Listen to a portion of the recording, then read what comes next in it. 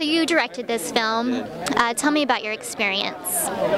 Do I have to? No, I'm just kidding. It was crazy. You can lie if you want. Okay. It was wonderful. No, it was a great experience. It was very tough, obviously. You know, it was we had, you know, a big cast, and we were in Vegas during the hottest time of the summer, and it was just, it was challenging, but it was exciting. It was a fun ride. It was, you know, it was a great experience. So.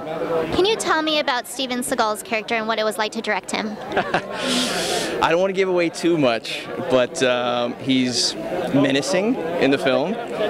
He sort of has an interplay with the with George Eads' character, where George owes him some money, and they sort of come to a bypass. They work things out, but working with him was great. Very experienced guy, obviously, and he's looking to do stuff like this, you know, which is really cool. In this film, he's doing something that I've never seen him do. I don't think anyone's seen him do, so it's kind of cool to see that, and hopefully he keeps going that path, you know.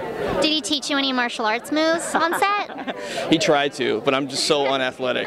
Like, I was just like so like awkward at it. No, he's you know what? He's deceptively tough. Like he looks tough, but he's still tougher than he looks. So yeah, but he's a nice guy. It was great. It was a great experience.